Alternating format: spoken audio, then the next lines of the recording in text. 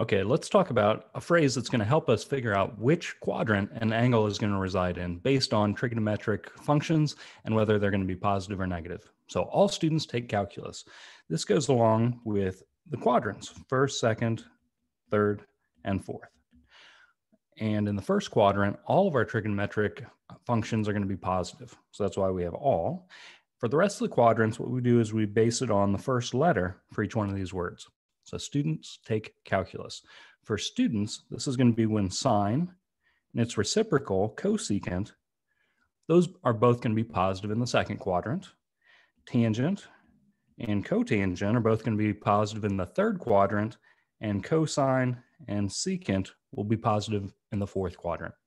All right, so let's use this to determine which quadrant sine of theta is going to be positive, but tangent of theta is going to be negative, less than 0.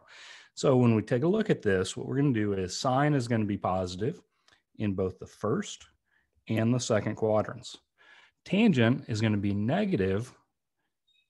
It's positive in the first and third, so it's going to be negative in the second and fourth.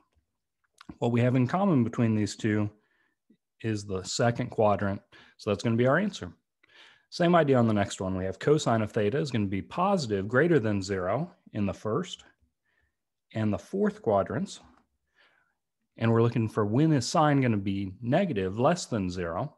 Well, it's positive in the first and second quadrants. So in the third and fourth quadrants, it's going to be negative. Therefore, what we have in common here is going to be the fourth quadrant is where theta is going to be located. All right, next up, we have tangent is going to be positive, greater than 0 in both the first and third quadrants. And a little bit of a sideways one, we have a secant is less than 0. So this isn't the second quadrant, because remember, when we look at those first letters, that's going to be sine, cosine, and tangent that we're focused on. Secant, recall, is 1 over cosine, the reciprocal identity. So if cosine is less than 0, well, cosine's positive in the first and fourth, so it's going to be negative, less than 0 in the second and third. So what we have in common between these two, theta is going to be in the third quadrant for that example.